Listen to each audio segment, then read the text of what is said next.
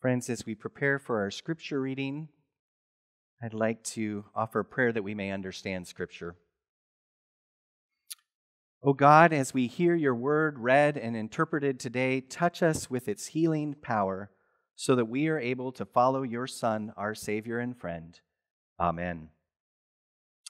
Our scripture today is taken from 2 Corinthians chapter 13, verses 11 through 13. It's another passage where we see the focus on peace. Hear now God's word to us. Finally, brothers and sisters, farewell. Be restored. Listen to my appeal. Agree with one another. Live in peace, and the God of love and peace will be with you. Greet one another with a holy kiss. All the saints greet you. The grace of the Lord Jesus Christ, the love of God, and the communion of the Holy Spirit be with all of you. This is the word of God.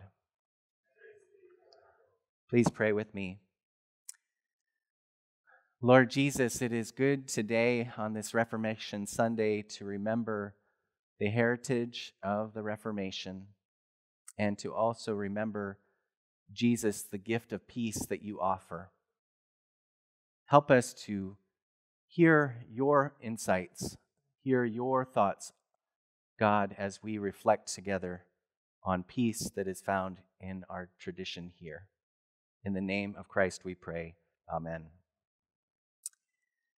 So today, on this Reformation Sunday, in addition to the wonderful wisdom and insights of Jean, I'm going to share also some key wisdom from the Reformed tradition within Christian history. And of course, we have a plethora of denominational backgrounds in this church, which is part of the richness that came out of the Protestant Reformation. So I hope as you hear a little bit about the kind of roots of the Presbyterian Church in terms of theology, that you can even find some connection to your own journey. Every once in a while, I want to remind you of our denomination, the Presbyterian Church USA, and some of our heritage. The Presbyterian Church roots go back to the Church of Scotland, and the Church of Scotland was started by John Knox, who was a student of John Calvin. John Calvin was the major leader of the second generation of the Protestant Reformation after Martin Luther.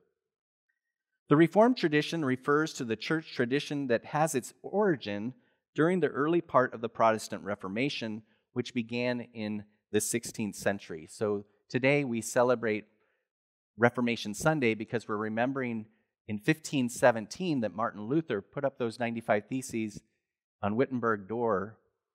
And so that's really early in the 16th century. But then other movements came out of that, including John Calvin and John Knox. When I was in seminary back in the late 1990s and early 2000s, I was required to take various classes to prepare to be a Presbyterian pastor. I was also required to pass 5 ordination exams. We needed to be steeped in Reformed theology, or the key ideas about God and Christian faith taught historically within the Reformed tradition. This morning, I will share 5 of the key ideas or tenets of Reformed Christian faith that I find especially helpful as we learn to live in peace. Shalom, peace and wholeness. These 5 beliefs remind us that we can find peace through our loving God. So here are the 5 areas that we'll look at today. There are more, but we're going to look at 5. Number 1, the sovereignty of God. Number 2, the centrality of Christ. Number 3, the Holy Trinity. Number 4, the gift of grace. And number 5, the authority of Scripture. Also, before I start, I want to remind you that other Christian traditions have taught these ideas, but within the Reformed tradition, they are especially emphasized. The first idea I wish to highlight is the sovereignty of God. We got a great start on that by Jean. Thank you. What does it mean that God is sovereign? The sovereignty of God refers to God's ultimate control of the world and our lives. For the reformers like John Calvin and John Knox, It was important to understand that God is big and all-powerful. The reason this was a positive is that even in difficult circumstances, people could find peace in knowing that God would ultimately overcome evil and bring hope and life. The understanding that the loving hand of God was guiding the world brought great comfort.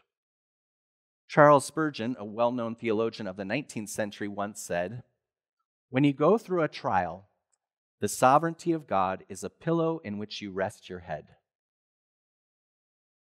When you go through a trial, the sovereignty of God is a pillow in which you rest your head. I agree with Spurgeon that knowing God is sovereign allows me to trust that God will ultimately triumph in this life and bring healing and wholeness in the world, even though I do not always understand why things happen. Trusting in God's sovereignty does not mean that we always understand the ways of God, nor for me does it mean that there is not also free will, because I think there is free will. But what it does mean is that in some mysterious way, God has the power to bring good out of very difficult circumstances, and that God can carry us through suffering and potentially bring great redemption and healing. God is sovereign refers to God being all-powerful or omnipotent. It also relates to the idea that God is everywhere or omnipresent, and that God is all-knowing or omniscient. Knowing the power and depth of God is able to bring us peace when we find comfort in knowing that God holds the mysteries of this world, and we do not need to carry that weight on our own shoulders. A second Reformed idea is the centrality of Christ. For Reformers, the story of Scripture and the purpose of the church centers on the person and lordship of Jesus Christ. Jesus Christ is the full revelation of God. Christ is also our only mediator to God, our Creator, and Jesus Christ is God.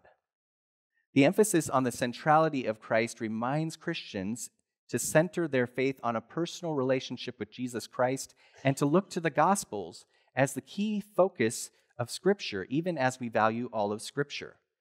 Jesus is central because he is the Savior of the world. As we have discussed the last few weeks, having Christ be central to our faith brings peace because Jesus is the Prince of Peace who offers peace to his followers. Knowing Jesus intimately is knowing peace. A third idea within Reformed thought is the Trinity. Many Christian traditions highlight the Trinity, but the Reformed tradition, through various creeds and catechisms, includes teaching on the Trinity as a central part of good discipleship. The Trinity, as we know, refers to God as three in one: Father, Son, Holy Spirit. God is one essence in three persons. This is a great mystery. Legend has it that St. Patrick used to use a three-leaf clover or shamrock to describe the Trinity. As a teenager, I learned the example of the Trinity being like water. Did anybody grow up learning this one? So water comes in the form of ice, liquid, and air. And so three in one. You get the idea. Another helpful metaphor may be to compare the Trinity to being like a person's finger, which is one finger, but includes three different sections. At our church, we talk about Trinity as God as Creator, or loving Mother and Father, Jesus the Son, and the Holy Spirit. The benefit of the Trinity is that by caring about the three parts of the Trinity, we can learn all the different characteristics, roles, and qualities of God. Finding intimacy with the Trinity through prayer enables us to have a close relationship with God and to understand the profound mystery that God is one community. God is a community within God's self. We get to join the dance of the Trinity as we grow in relationship together. Through close relationship within the Trinity, we find peace and wholeness. Shalom. A fourth idea of Reformed thought is the gift of grace. Growing up Presbyterian, I can tell you that the most important word that I heard over and over again was grace. It's why we talk about our church as a Christ-centered church of grace, hope, peace, and love. Grace emphasized that it was God's loving power that could change a life, and that nothing we did for God could earn God's love. What Jesus did during his life, death, and resurrection was a pure gift of grace.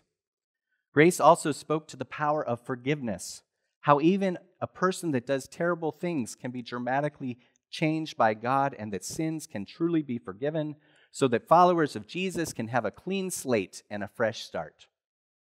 Grace also means that it is okay to not be okay. That the church, when it is truly being the church, is able to provide a safe place for vulnerable individuals who all benefit from God's grace, hope, peace, and love. Grace is my favorite word because it is a word that speaks to the unconditional love of God and the freedom we have to be human and not perfect. The Protestant Reformation highlighted the Latin phrase sola gratia, or grace alone, to emphasize that we are saved by grace, not by works. And there are actually 5 solos to mention, or solas. Number 1, sola scriptura, Scripture alone. Number 2, solo fide, faith alone. Number 3, solo gratia, grace alone. Number 4, solo Christo, Christ alone. And number 5, solo Deo gloria, to the glory of God alone. Going back to grace, grace helps us avoid perfectionism and allows us to more fully rest in God's love, even when we struggle. The last Reformed idea that I wish to mention is the authority of Scripture. The Protestant Reformers were clear that Scripture was to be the authority for understanding God and the teachings of God. The Reformers were concerned that the Catholic Church put too much power in Christian tradition and the leadership of popes or other ecclesial authority. And let me just pause here. We're a very friendly church to Catholics, and I want to remind you that the Catholic Church had its own counter-reformation happening. So the Reformed thoughts of the Protestants actually flowed into the Catholic Church, and we see more and more reforms happening in Catholicism too. So we're all on this journey of reformed and always reforming. The Protestant Reformation was occurring near the time of the printing press. So eventually it became possible for many people to own Bibles and interpret the Bible for themselves, even as they also were taught by pastors. My wife reminded me that Martin Luther actually translated the scriptures into German, and that was then given to the people. And so they were able to read the Bible for themselves. And for many, it was for the first time. So what that was happening with the printing press, the Bible was getting into the hands of the lay people, and they were able to interpret it for themselves. This freedom to study Scripture led to more lay people growing in faith. In my own life, the Bible has been a central way to develop my relationship with God. The Bible is filled with wise teaching that has shaped my values and helped me cultivate a personal relationship with God. The most important aspect of the Bible to me is that through it, I have come to know the story of Jesus Christ, who is my personal Lord and Savior. Sometimes I wonder what I would know about Jesus without the Bible. The answer is that I do not think I would know much. Not knowing Jesus would be very sad to me. I am sure you feel the same. I realize that there are parts of the Bible that are hard to understand. But let us remember that the beauty of the Bible is that it contains the story of salvation and the great wisdom of Jesus. It contains so much wisdom, but the centrality of Christ is where we focus in on in the Scripture. That helps us understand our view of God and helps us understand the purpose of the Bible.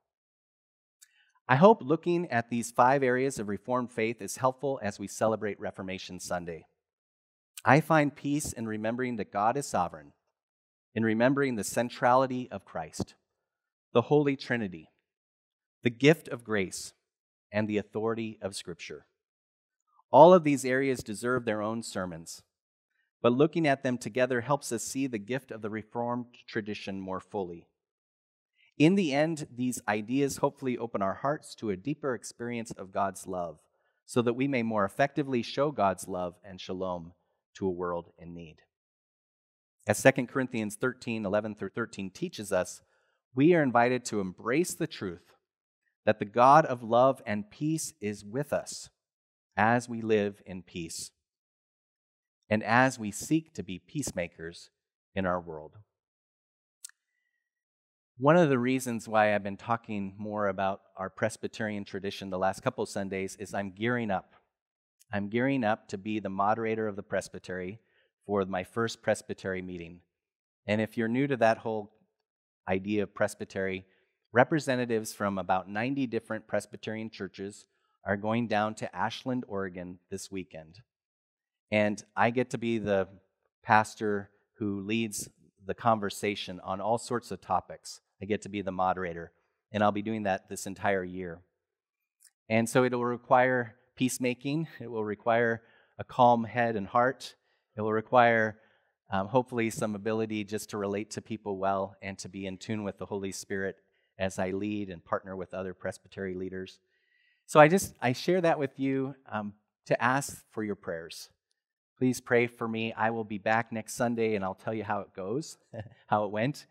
But please be praying for me. And again, even though we come from a whole bunch of different backgrounds, for this season, you find yourself in a Presbyterian church. So one pillar of our identity as a church is our Presbyterian heritage.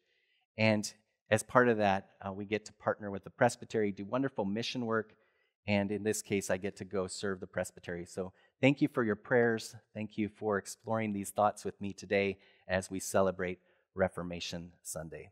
Will you pray with me? Lord Jesus, thank you. Thank you for the way that you have revealed yourself in so many different denominations and traditions within Christian history.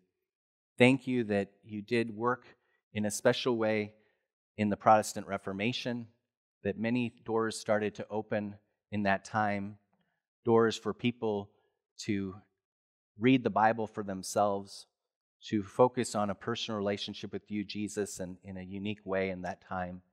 Thank you that the faithfulness of many has led to our own growth in faith today.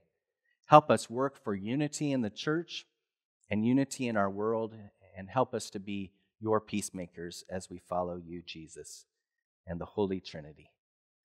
We pray this all in the name of Christ, our Lord. Amen.